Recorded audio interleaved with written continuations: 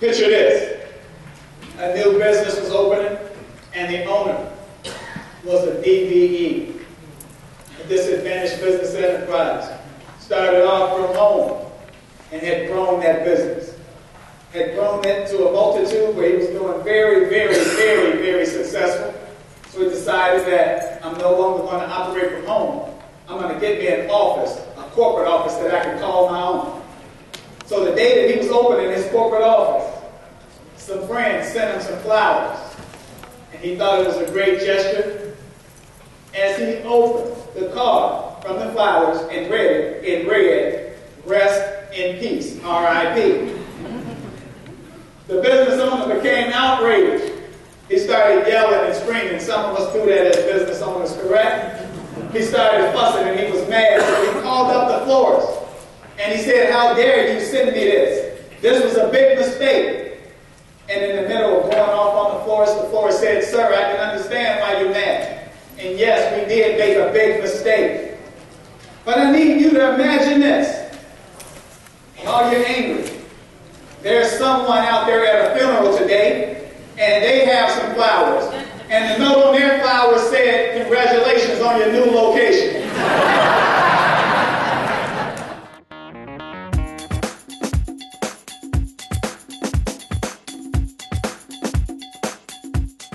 You want a good piece of information?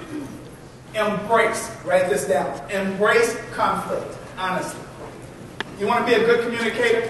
Embrace conflict. You should almost roll out of bed every morning, and after you give thanks to whoever you give thanks to for waking you up, you should say, "Bring on the conflict."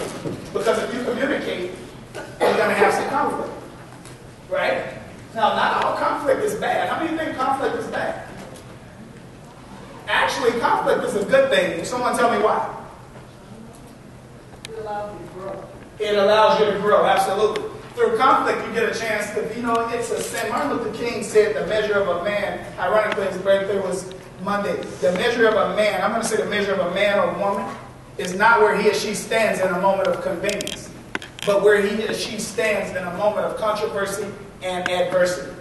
Because when the sun is shining bright, everything's good when you're on the same page. It's when you have differences. It's when things start to go wrong. How do you handle those situations? How do you communicate that? Some of us...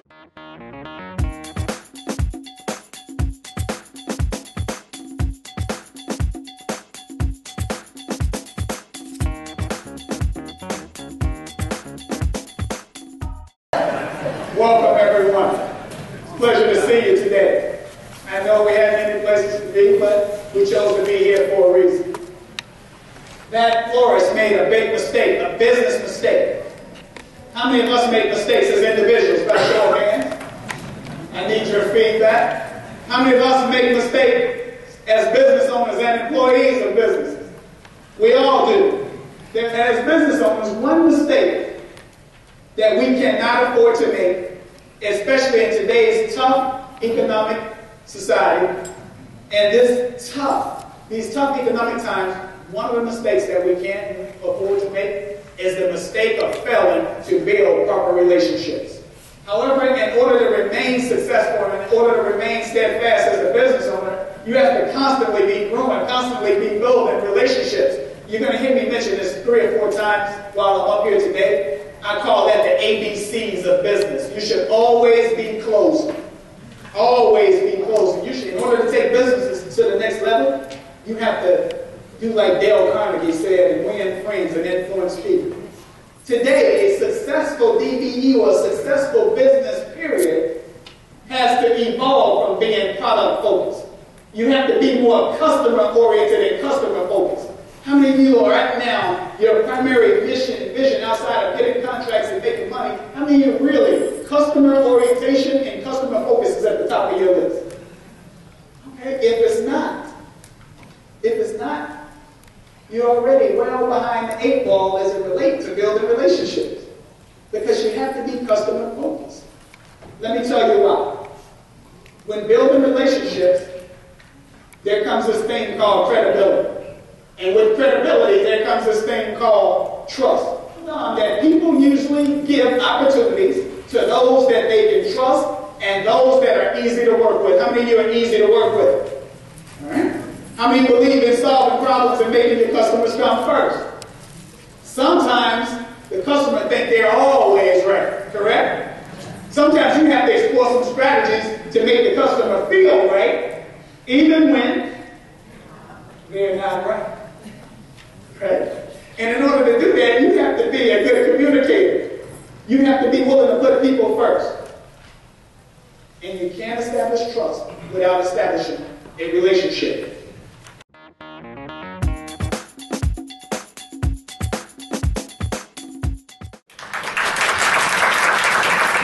Good afternoon, everyone.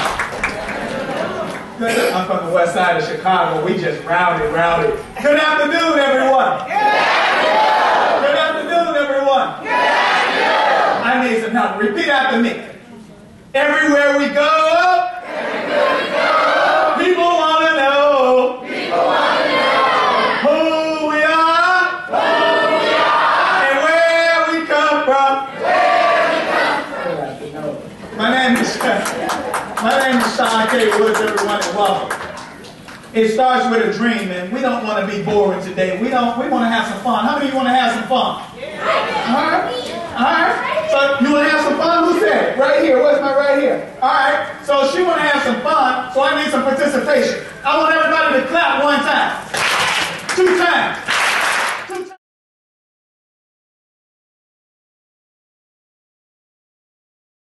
Let's define stress. That's what it looks like. How many worlds look just like that? Huh? How many of you look like that before you get the Jenny Jones makeovers? Alright, stress is mental, physical, and behavior anxiety that we bring upon ourselves. Right? If you have the right amount of it, it can help you grow. Can't you grow through stressful situations? I've been in stressful situations with individuals and we grow. Can't you grow through conflict?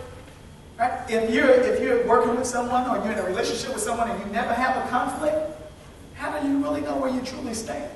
They say nothing in life is fun if your homies can't have none. So let me break that down for you. It's no fun if you can't get other people to share it with you. All right? No. Some trouble is good trouble. Right? Sometimes it's boring if there's no trouble. Right? What if everyone came to work every day, did what they're supposed to do? I'm here on time. I'm not talking to you about a water cooler, Anita. You know what? Don't bother me.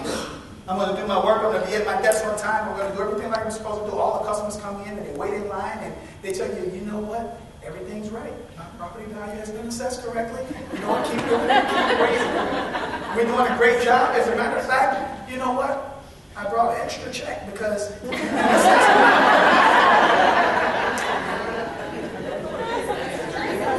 know what? If that happened, most of you would be more stressed than you are right now. You'd be walking around like something's not right. Because we love the stress. Right or wrong? Exactly. It helps us grow. If it were a perfect world, you wouldn't like it. You'd find something to complain about. So we're immune to it and we deal with it, right?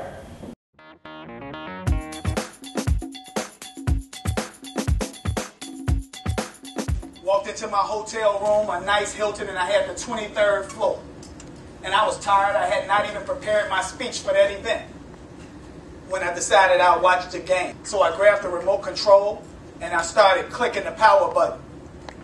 And the strangest thing happened. As I began clicking that power button, nothing happened. So I kept clicking and clicking and clicking and clicking and clicking. And nothing happened. And at that time, I got the strangest sensation all through my body. I felt like I was having a stroke. My body started to twist and turn on me. My left arm felt like it was getting numb. So I said, forget the game. Let me roll over and pick up the phone and call and push 0 so that I can get some medical assistance. Well, it was at that time, as I picked up that phone and got ready to reach over and push 0 for the operator, that I realized that the remote control to my television was Velcro, biggest day on the front of that television. I didn't have the remote control to the television. I had the remote control to the sleep number bed. And I had worked my sleep number all the way down to 0. It was 0 on the side. I felt like I was having a stroke. And right then and there, I got a vision. Today I talked about vision boards. I got a vision. I said, this is what I'm going to do my speech on the next day in New York City. Because there are so many of us, so many of you, so many Americans, so many people across the country. You wake up every day and you push that same button. And you know what? You get the same result. You find yourself pushing and pushing and pushing and pushing and pushing. You don't even take the time out to smell the roses or smell the coffee. And you realize that you're living what we call the definition of insanity. That you're doing the same thing every day, and yet you're expecting different results. You just cannot do the same thing every day and expect that you're going to get different results. But let me add a little twist to that. If you want something different, you have to be willing to do something that you've never done. Shawn is a highly sought-after speaker, trainer, coach, author, and entrepreneur. Through powerful speeches and workshops each year, he inspires thousands of youths and adults throughout the country.